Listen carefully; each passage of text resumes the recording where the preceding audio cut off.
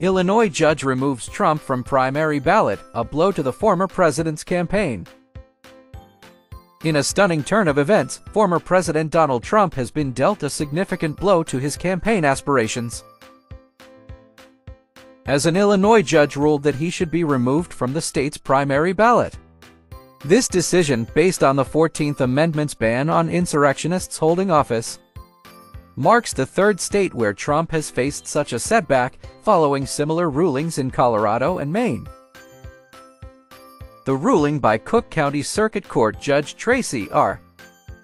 Porter has sent shockwaves through the political landscape, sparking debates and discussions about the implications for Trump's future political endeavors. While the decision has been temporarily stayed to allow for an appeal by Trump's legal team, it underscores the growing challenges facing the former president as he seeks to maintain his presence in the public eye. Critics of Trump have pointed to his actions surrounding the January 6, 2021, assault on the U.S. Capitol as evidence of his disqualification under Section 3 of the 14th Amendment. The argument against his eligibility to appear on the ballot hinges on this crucial point, with Judge Porter deeming the Illinois Election Board's previous decision to keep Trump on the ballot as clearly erroneous. Despite facing mounting legal hurdles, Trump and his campaign remain steadfast in their belief that they will ultimately prevail in this battle. Their confidence in appealing Judge Porter's ruling and potentially seeking relief from the U.S. Supreme Court highlights their determination to overcome these obstacles and continue their political pursuits. As we await further developments in this unfolding saga, one thing remains clear: Trump's removal from the Illinois primary ballot represents a pivotal moment in his campaign trajectory.